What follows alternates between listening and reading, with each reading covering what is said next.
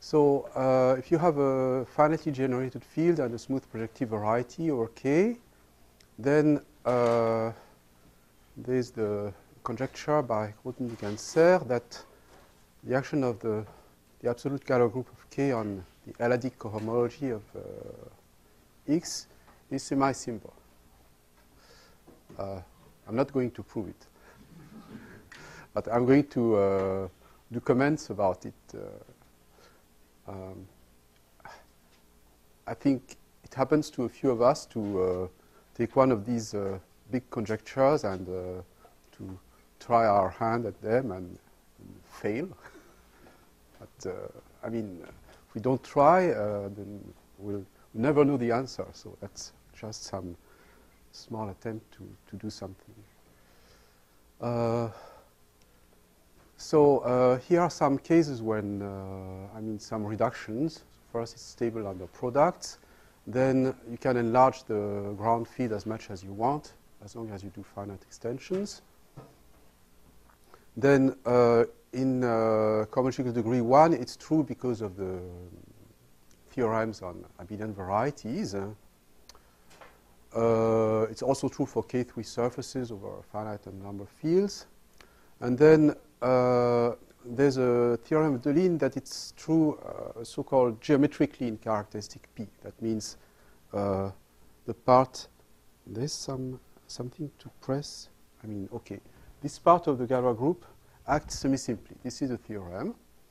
And it implies that at least in characteristic P, the conjecture reduces to the case of smooth projective varieties over Fp.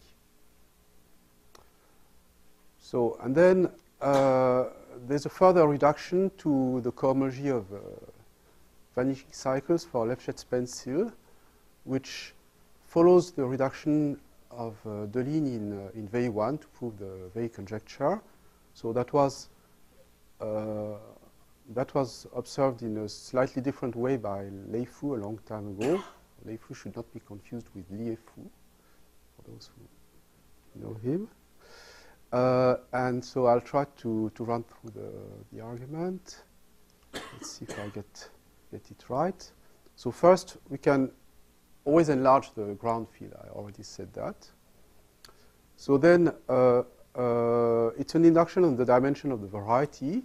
So the first point is that the really fleshy case is the middle dimension, because the rest you reduce to smaller dimensional varieties by weak Lefschetz and Poincaré duality.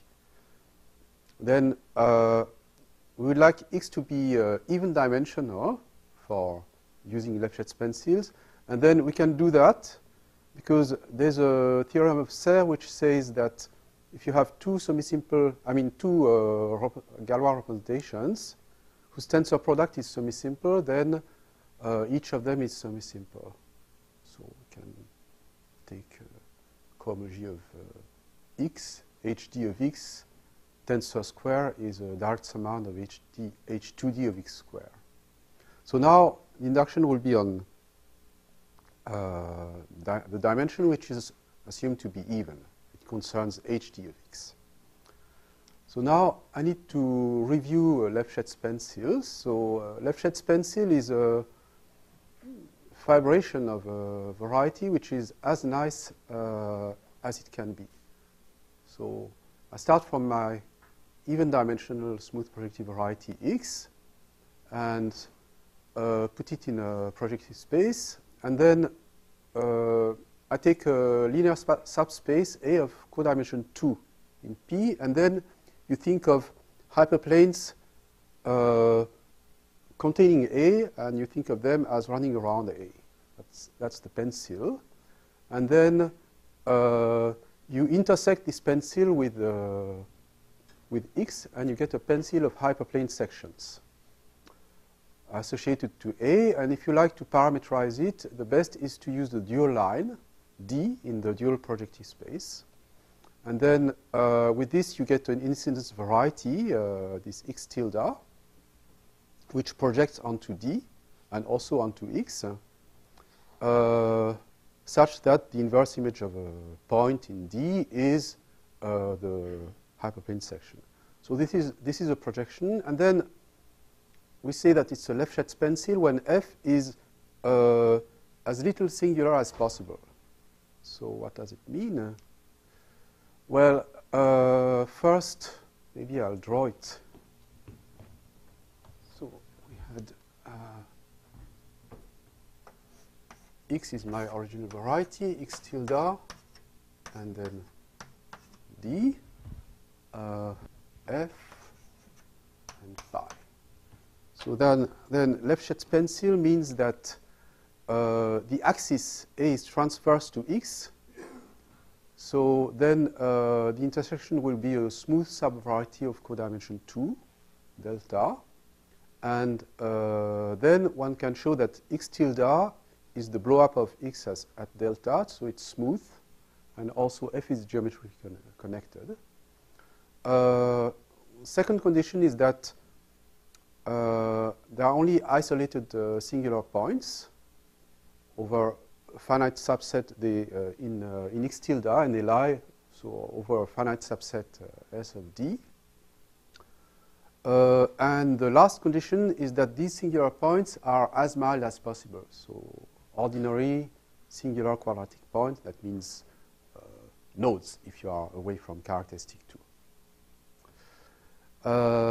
And then the existence of Lefschetz pencil is not completely trivial. So in characteristic 0, there's always a Lefschetz pencil, and in positive characteristic, it's almost true, but you might have to enlarge the projective embedding a little bit by taking, instead of hyperplane sections, hypersurface sections of degree at least 2.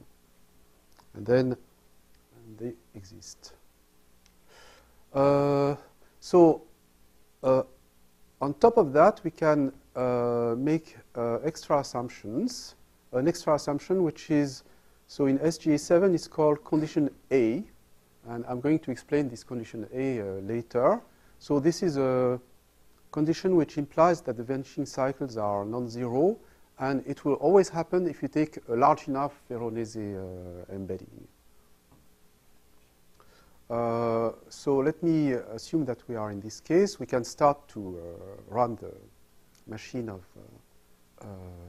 vanishing cycles of the Lefschetz pencil. So first, the cohomology of x is the direct summand of the cohomology of x tilde. So to prove semi-simplicity, it's sufficient to prove it for x tilde. Then the main point is that the Lorenz spectral sequence for f degenerates because of the hard Lefschetz theorem and also condition A. And unfortunately, the hard Lefschetz theorem depends on V2 in characteristic P. So, but still, it's this. If f were a smooth projective, this would be Delign's argument for the degeneration of this kind of spectral sequence. And it's not quite smooth, but it still works. So spectral sequence degenerates. So to prove semi-simplicity, it's sufficient to prove it on the E2 term, E2PQ for P plus Q equals T. And then the base has dimension 1, so there is just P equals 0, 1, 2. Yes?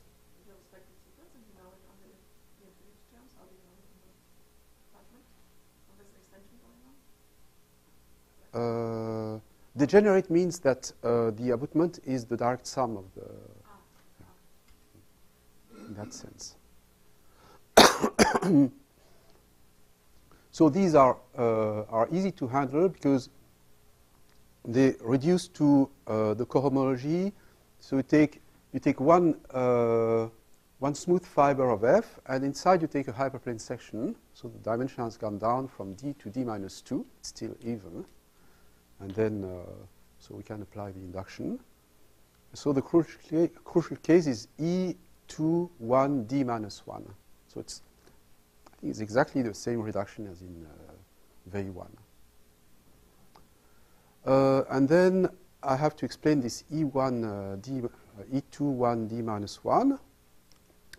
So that's where vanishing cycles appear.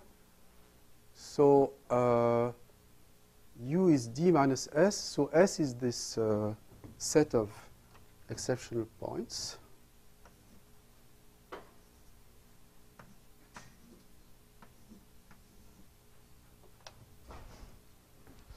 And to each such point, one can associate a so-called vanishing cycle, delta S, in the cohomology of a good fiber, of a smooth fiber, which is well defined up to sign.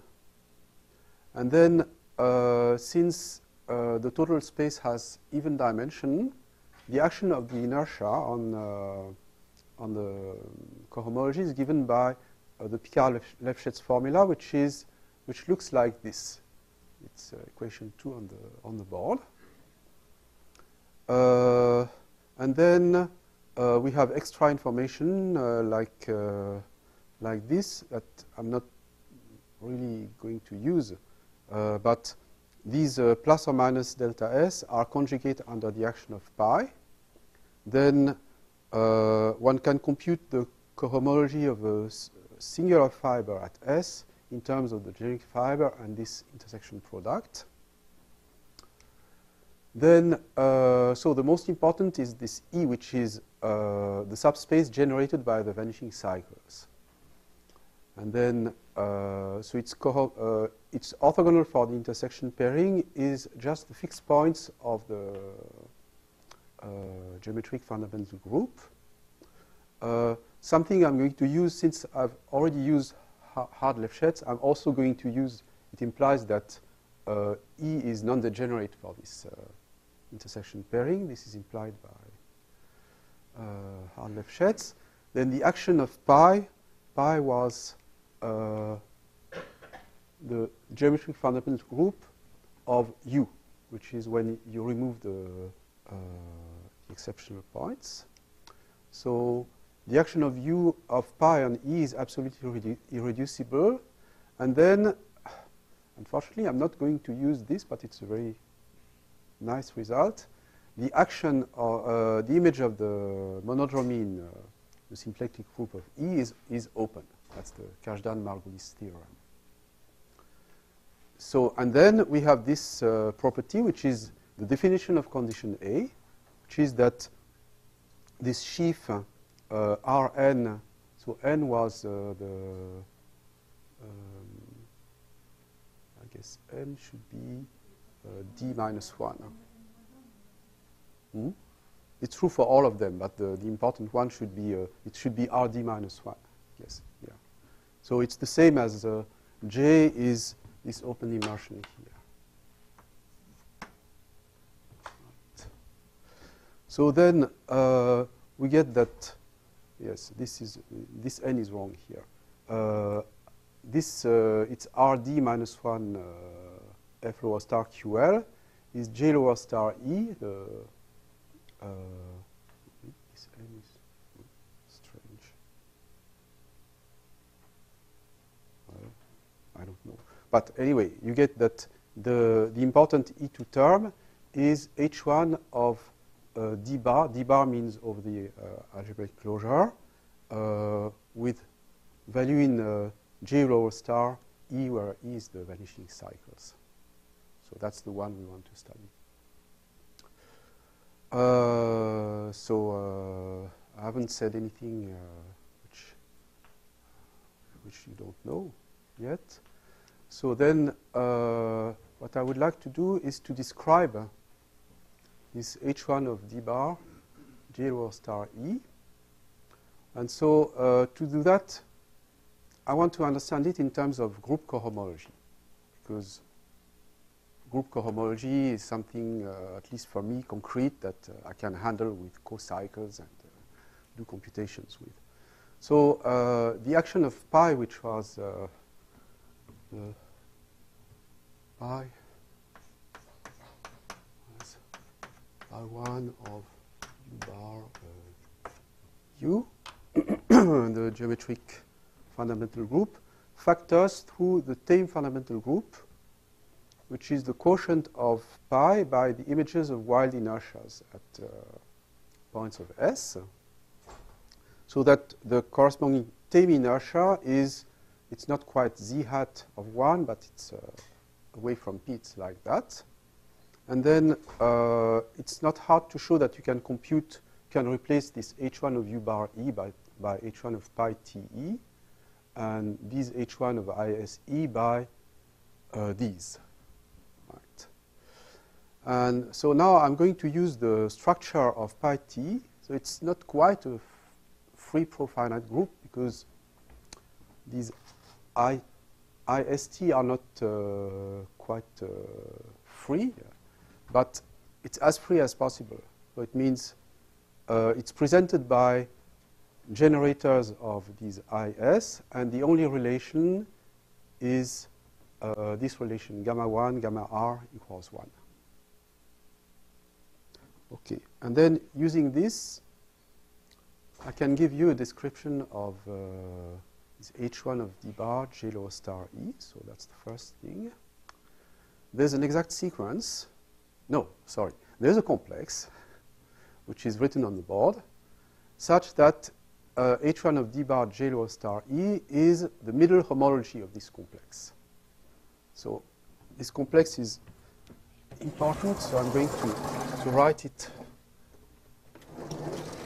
here. It's 0 E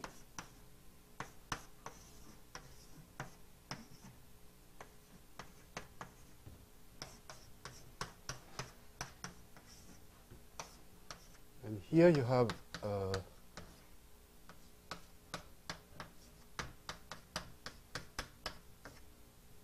this group that we are interested in. And there are some maps, alpha, sigma tilde, which are completely explicit. So alpha sends an element of E on something which involves the intersection product. And so that was the how do you say, the inertia character. It's given by the action on roots of a uniformizing, local uniformizing parameter. And then this one is a kind of twisted sum. So here you really need to choose this order on the points of S. And then you get this computation just by chasing in a diagram. You write this commutative diagram. It's a completely simple-minded computation. You see that this map is injective, so it's the snake lemma, which gives you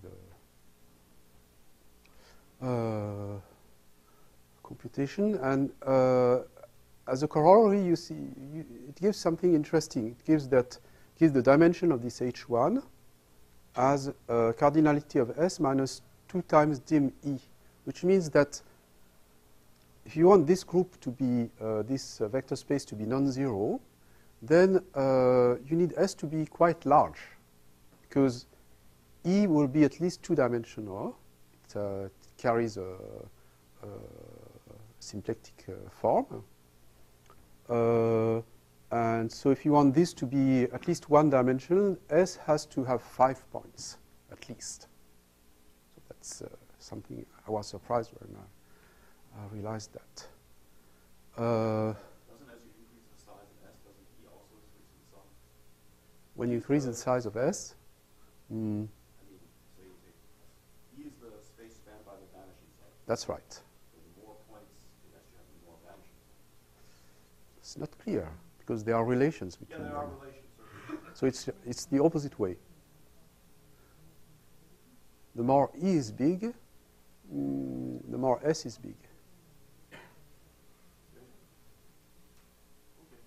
Okay, so that's something not too bad. But after all, we are after the Galois action on this. So that would be the next step, which is to have an action of pi 1 of U. So that's the arithmetic fundamental group on this exact sequence. And so that's a basic question. If you come back to the construction, I used 1 co-cycles and 1 co-boundaries. So if I have a profinite group G and which acts on G module E, is there a G action? Is there a natural G action of, on the one co-cycles? And I would also need, if H is normal subgroup of G, I would also like an action of G on this H1 of HE, Z1 of HE. And the answer is yes. It's not really difficult. That's because you can view Z1 of GE as G homomorphisms from the augmentation ideal of G to E. And then this IG is a bimodule. It has a left and a right action. So once you have taken these G homomorphisms, you keep an action on the other side. And that's how you get this error action.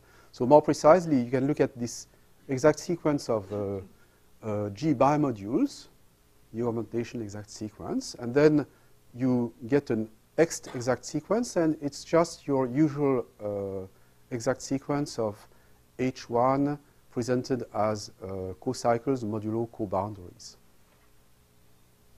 And using this, you can compute the action, and what you get is the action of an element of G on a one co-cycle is given by this formula. So a crossed homomorphism, that's why they were in the title. So then when you compute this, you get something a little nicer. It's not very surprising because this eta, eta was the map which sends an element of E to the co-boundary. And we know that G in any way acts trivially on H1 of GE. We're trying to get something here. So of course, GF modulo co-boundary should be F, and that's the explicit formula. So then, if I take a normal subgroup of G, then I will get an action on Z1 of H E just by applying this formula. But of course, this is not going to be true anymore. Okay, so this is not quite sufficient to compute yet, because you see, if we come back to this diagram, I told you I can put a Galois action on this Z1. But what about this one? It's a direct sum of Z1 of inertia groups. How on earth can I get a Galois action on it? So that's the next step. And see, that's what I wrote. How can G act on the direct sum of the Z1 of inertias? And here there is a trick, which is if you add one generator to your profinite group, so now pi t tilde is the free profinite or almost profinite group with these generators gamma 1, gamma r, but no relation. Then we have a canonical isomorphism like that. And then I can interpret this pi t tilde as geometric pi 1 by just removing some rational point from my curve U here. So using this, if I do that, then the vertical map I had in 5 is just corresponds to removing this. It's probably in the opposite direction. Sorry, like this. So this corresponds to U. No, that's correct. This corresponds to U, and this corresponds to removing this extra rational point. So in this way, we get a natural Galois action on the diagram, and therefore an action on this complex. And so at least I can give you an explicit formula for the action of for the geometric Galois action on this complex. That's the first step. So what we find is that the action of pi t on this complex So here it's the natural action. Here it's given by this matrix. Gamma I acts by this formula. And then on the last term, I was surprised at first, but this is the trivial action of pi t. But in fact, it's not too surprising, because when you look at the original diagram, oh, sorry.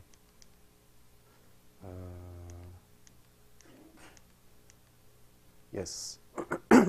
We know that there is no Galois action here and no geometric Galois action either here or here. So it's quite necessary that there is no geometric Galois action on this quotient. And in fact, one can prove that there is pi t acts trivially already on co-kernel of alpha. So if you like, you can think of this group in which we are interested as an extension of E. I mean, what do I mean? We could divide by the co-kernel of alpha, and it would be just the kernel of this map on which geometrically there is no Galois action. So now I want to explain how to get to the arithmetic Galois action. So the situation is like this. Gamma is the absolute Galois group of my base field. Then I have my pi t, which is the geometric tame fundamental group. Then this goes for u minus this point. And then here I take arithmetic tame fundamental groups for u and tilde, and this sits in this diagram. So the vertical maps are surjective. And the group which acts on the complex, on this complex, is G tilde. It's the largest one. And what I want to do by the end of the talk is to describe this action.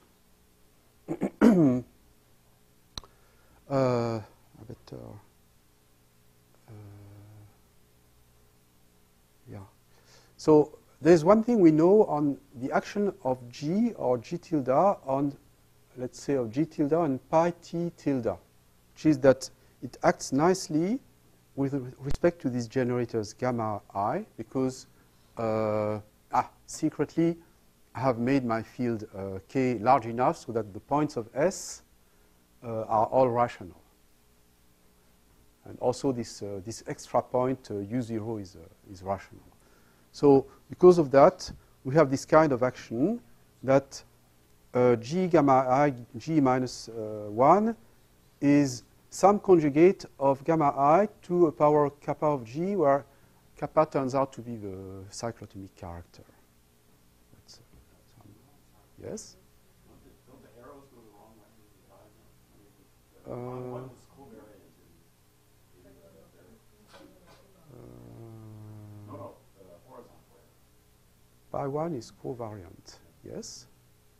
So the group without the relation maps the group with the relation. I want the group without relation to map to the group with the relation. So seems right, no? Yeah. On the top, it's 1 point less. That's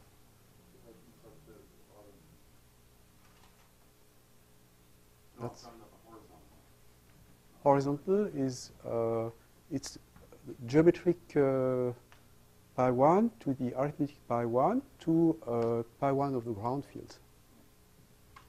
Oh, okay, sorry. That's okay? Sorry, Okay, so we have these basic relations and these lambda I of G. So this extra element gamma is just, I take the product of the gamma 1 of the gamma i's in the right order, and I take the inverse. So that if if I take the product of all of them in the right order, I get 1. That's one step further. And then these elements, lambda I of g and lambda, why is it g tilde? I don't know. They are unique. They are almost unique because in this almost free group, gamma I is its own centralizer or normalizer. So they are well defined up to right multiplication by some power of gamma I here or gamma here.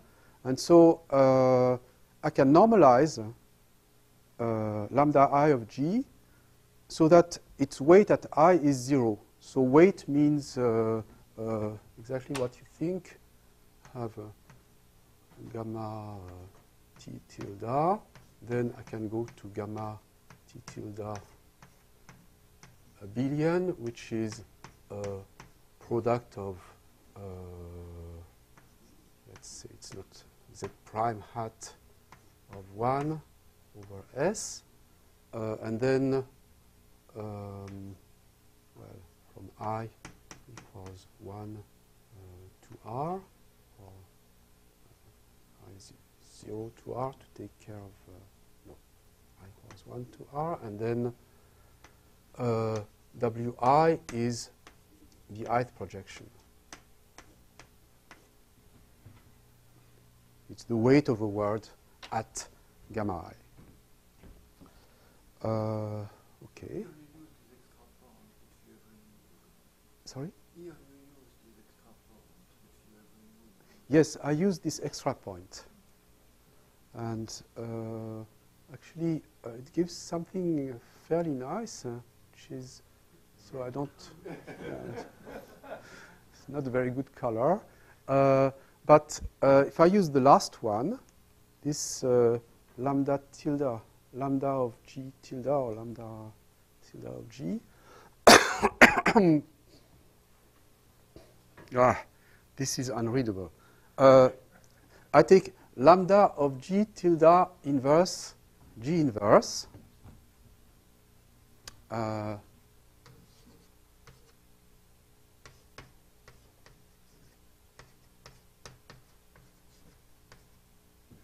That's the one I wrote.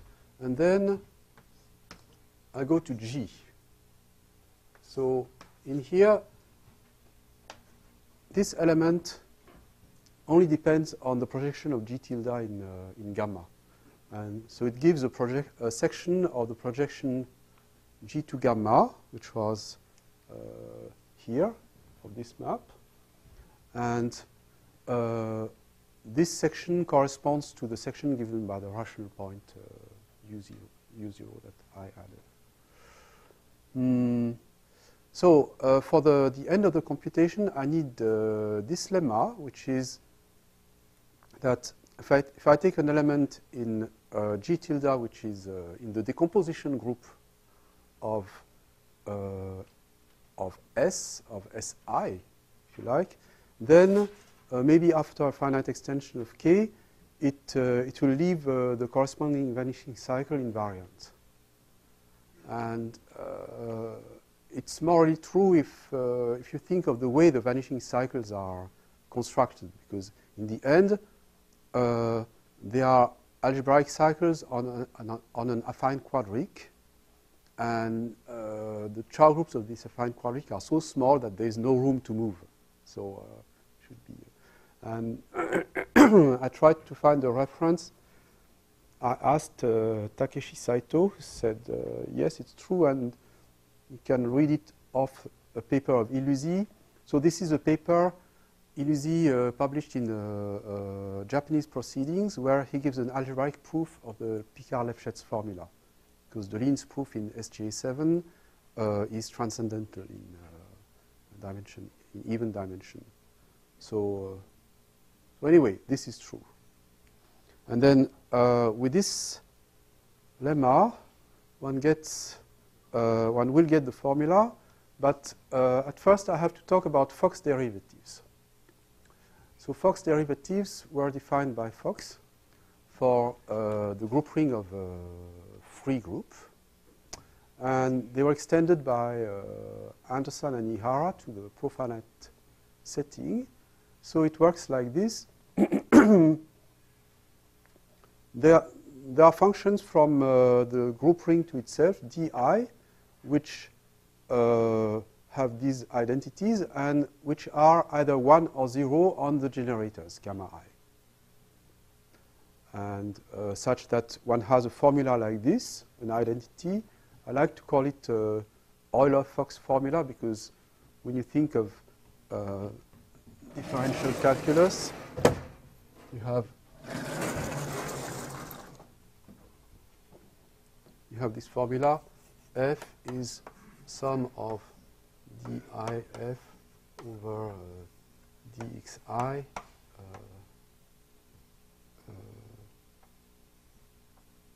how's it? xi. That's Euler's formula. Degree? Degree of F?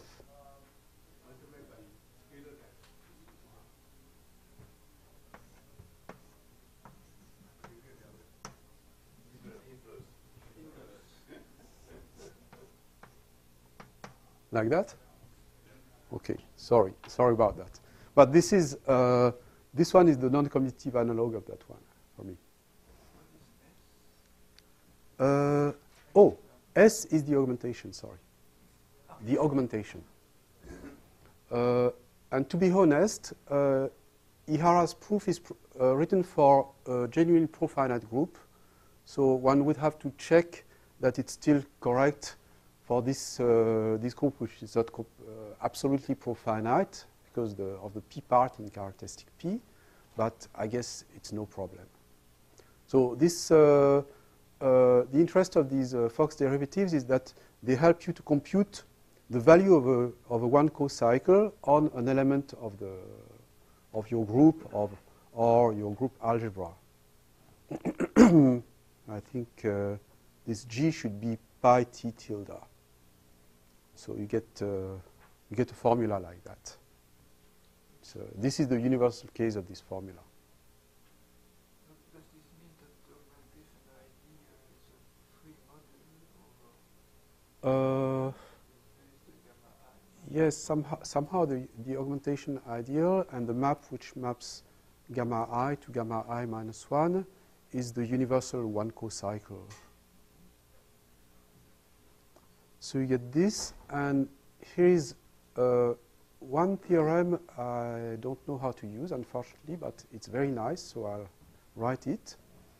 It's called the Blanchfield-Linden theorem.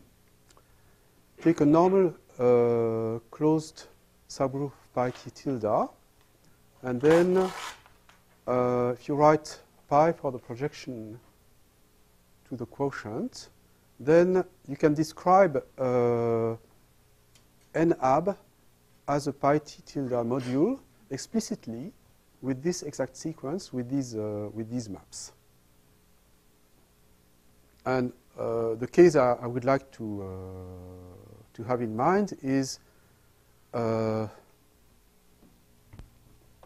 we have pi t tilde which goes to SP of E, and I would like to take N equals kernel of this. But I don't know how to use this, so I'm going to give you the formula. So here's the formula of the action of an element of G tilde on the central term of this complex. It's given by a matrix, which is, so here it's not too bad, it's the cyclotomic character. There are too many deltas, but this is a Kronecker symbol. And then here it becomes really bad because this is a Fox derivative of some thing which involves these lambda j of G. So, and this is the intersection pairing. So this element can also be written like this, but That's all I can say. I cannot take any conclusion from this formula, so I better stop here.